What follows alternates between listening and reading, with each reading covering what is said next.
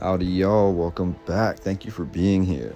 Today we're going to go through a really awesome collection of photographs, all from the old world. Now, the thing that ties all of these images together, and look at this beautiful architecture here, it makes you wonder how cities like this were all arising at the same time when we're told this architecture spans over hundreds of years, yet it all seems to be uniform with the rest of the architecture in the city. It all appears to be of one harmonious construction. But I digress.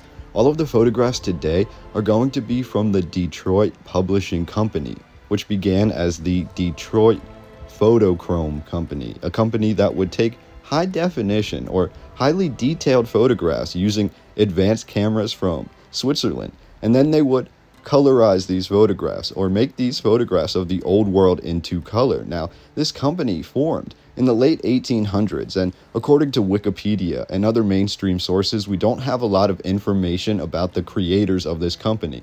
What a coincidence. But we're told the company formed in the late 1800s, and at one point they purchased the process to make photochrome images. And from there, the company took off. Now, you're probably familiar with the Detroit Publishing Company. If you've seen this name mentioned before, it was probably in your old world research, because if we dive into photographs of the old world, you're almost always going to find one or two in every city around the world that was made by the Detroit Publishing Company. And many times these are the photographs of the old world that we see in color. But what we're looking at today are the photographs before they were colorized. These high-definition images from the 1860s, the 1870s, the 1880s, and it begs a lot of questions.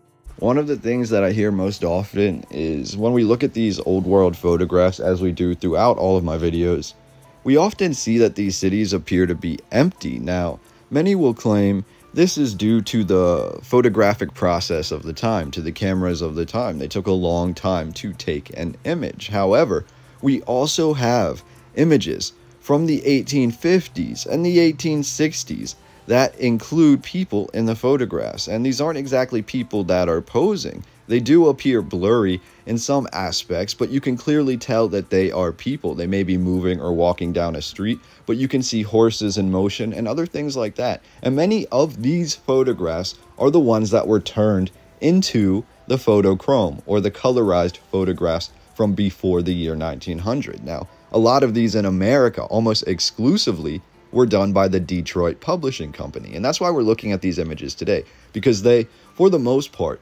held exclusive rights and brought this process from Switzerland to the Americas, and then made the photographs of the old world that many of us are familiar with today. And when we do the research that we do into the old world and into this history, we often will come across these photographs again and again, with the Detroit Publishing Company said to be the ones behind the image. Now, this becomes even more interesting because in a lot of these publications from the 1800s, we don't necessarily have a photographer. We don't necessarily have a date given. We have estimates. We have the year given, but not an exact date, as if these photographs seem to come from somewhere else. And then the Detroit Publishing Company, almost with their process that they developed, were able to claim these photographs as their own. And it makes you wonder. Now, we're looking through architecture here, but we're also looking through a handful of other anomalies that I found while going through the thousands of photographs from the Detroit Publishing Company. The interesting thing about this is, again, we're told this company began in the 1800s, and by the year 1900, their photochrome, or their color images, were some of the most popular images to be published all around the country of the United States. Now, where this becomes sort of irrelevant, or where this becomes interesting, where this becomes more questionable, is we're told by World War I, the company was basically bankrupt, and that no one was interested in photochrome images anymore. There was new interest in different techniques like video and movies, the video camera, the moving photograph. That is what took the world by storm. And we're told this company, with all of these images, with hundreds of thousands of images all around the world, the most highly detailed images from the 1800s, the whole company went bankrupt after World War I. And eventually, everything that they owned was taken over by the United States government.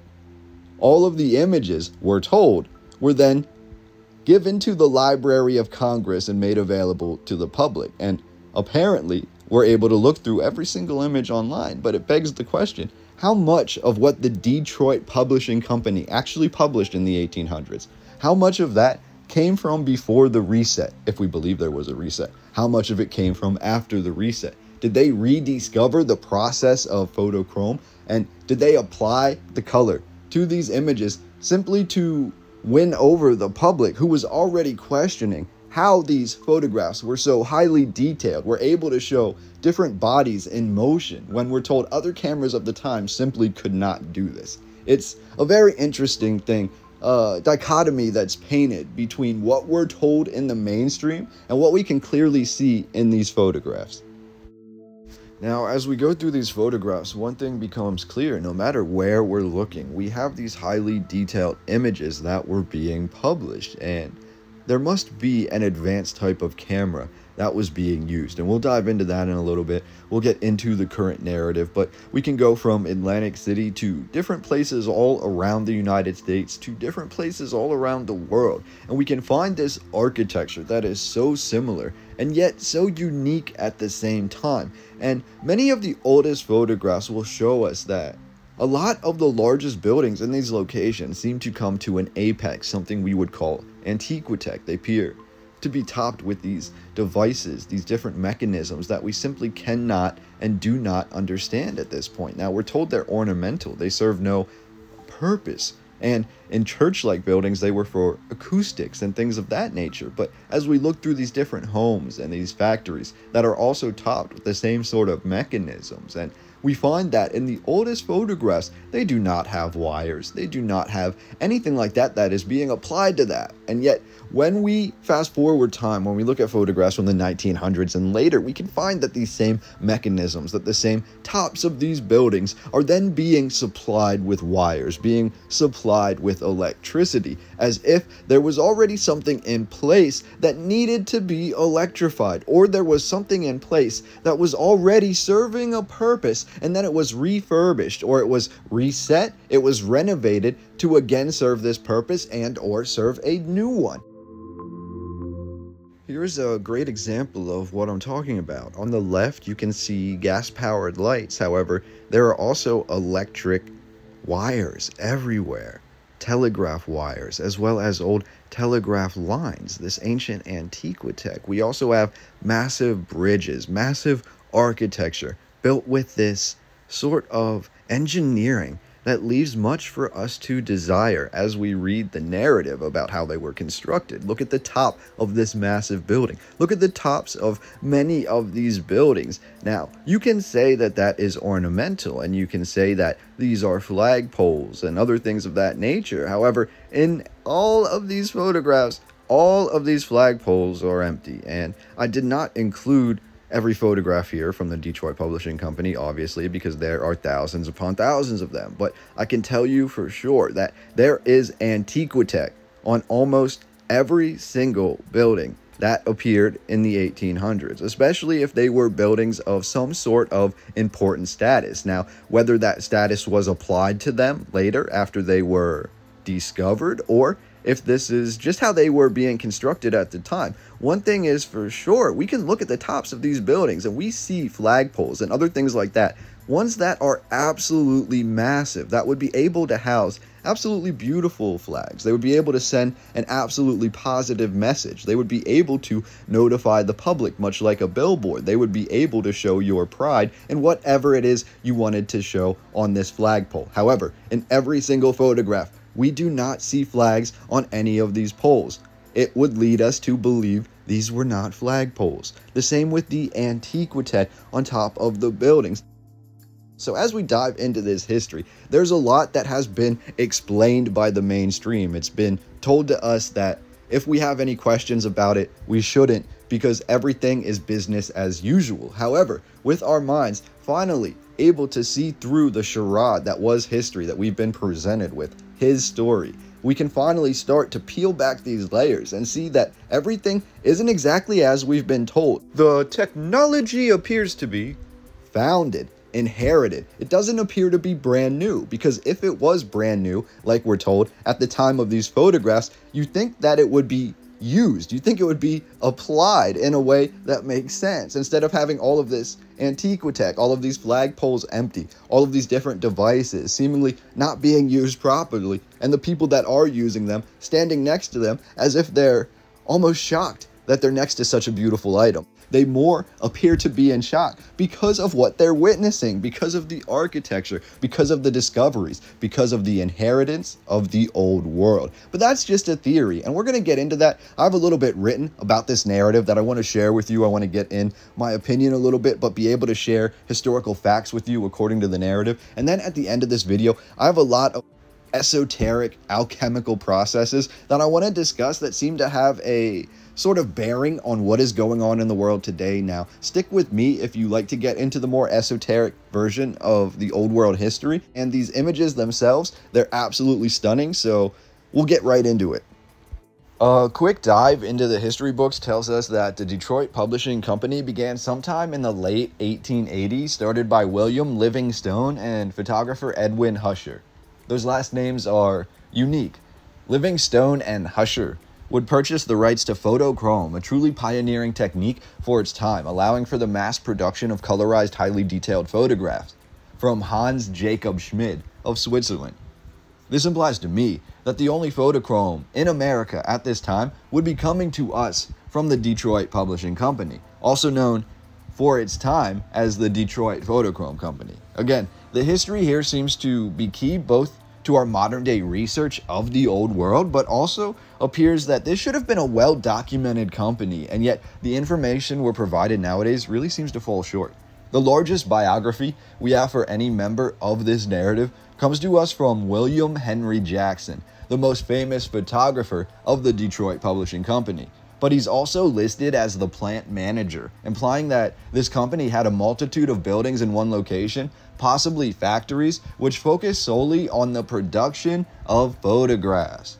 To put this into perspective, you'd be hard-pressed to go through a museum's collection and not see work from the Detroit Publishing Company. Also, you can go through really all of my videos, and at least one or two of the photographs in every video will most likely be from the Detroit Publishing Company, if not more. For roughly 50 years, these photographs, these photochrome or colorized or high definition or highly detailed photographs, seem to be the greatest achievement of photography. I've made previous videos discussing the likes of Luxembourg and the massive achievements in photography which stem from that unique area of Europe. From the same region, we have cameras that grew and they developed like living artifacts, and throughout Europe we have mankind that was tinkering with these cameras, and by the end of the 1800s we have highly precise, highly detailed images without any blurring of moving artifacts. We have photographs of old world roller coasters, for example, in motion by the year 1890. Were these accurate depictions? Are these accurately labeled images? Are they misdated? Or did photography really advance that much in just 30 years? Some people have claimed that some of these detailed images in some of my videos could be old world Photoshop, and in many instances we do not see the sky or the sun or anything like that in these images. Again, this is attributed to the photographic process of the time.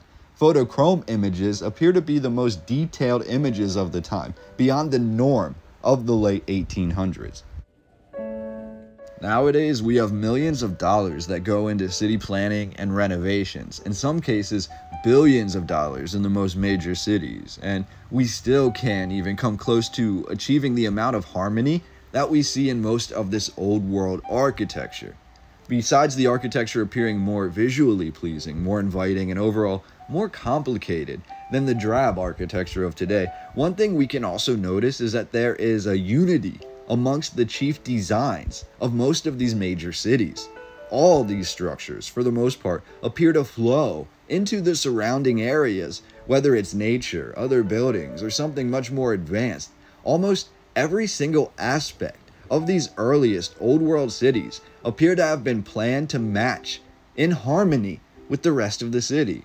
In modern times, these old world buildings stick out like needles in a haystack because they clearly don't fit the modern concepts that govern our society. However, in the old world photographs, we can see a certain balance, the cause of which we can visualize as the structures in the city all being of one harmonious design. Obviously, from the narrative we're given, this isn't possible. These cities have multiple layers, multiple rebuilds, multiple architects, over dozens, if not hundreds of years, over numerous disastrous events and advancements, which caused these cities, every single one, to rise at one point from a few hundred to over 1,000 people to the number that we see when these photographs were taken. Every city started from a little something and eventually arose, whether it was from the indigenous people or whoever is given credit for it. But we must keep that in mind as we look through these photographs. When we see architecture that all appears to have been grown, it appears to have been built at the exact same time.